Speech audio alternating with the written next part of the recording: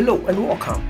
Apple is one of the few Western smartphone manufacturers that have significant market share in the Chinese smartphone market. China ranks among the top 5 markets where Apple generates significant revenue globally. Apple has been working for the past years with strategic suppliers from all over the world, of which suppliers from China is not an exception. But recently, Apple decided to halt its plans to source memory chip from one major Chinese chip supplier after the US government placed a sanction on the Chinese tech industry. Why has Apple decided to halt its cooperation with this Chinese tech firm? What is going to be the effect on this on iPhones sold in China and the world at large? This and many more we're going to be covering in today's video.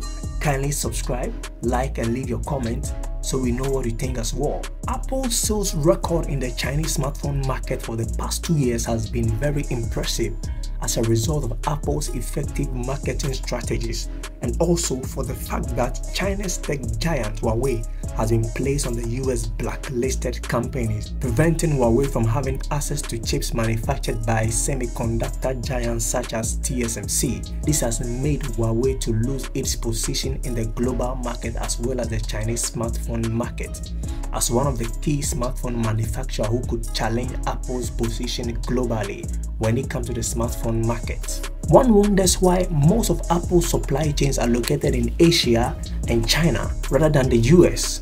Beyond the fact that Apple's products are quite expensive, Apple having its supply chain in China and Asia as a whole has contributed massively to Apple being able to beat down the manufacturing costs for Apple products drastically.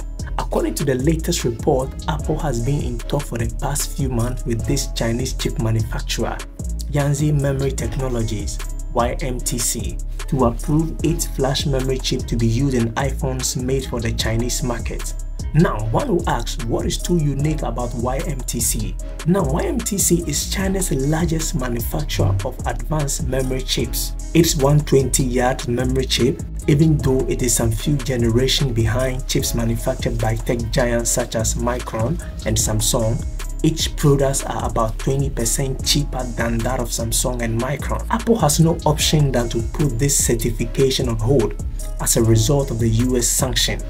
This sanction prohibits US companies from sharing their designs, technologies, documents and specifications to companies on the US sanction list without a license from the US. But per how things are looking, it is very unlikely for the US to grant license to YMTC even if they were to apply for license.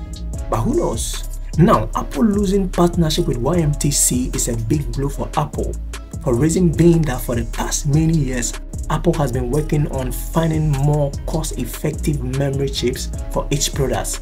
This is going to lead to an increase in Apple's manufacturing costs, for which Apple will have no option than to increase the cost of its iPhone sold globally. One major concern is the fact that Apple as a brand does not allow manufacturers access to its supply chain without first analyzing their products to be sure there is no vulnerability before it integrates them into its ecosystem.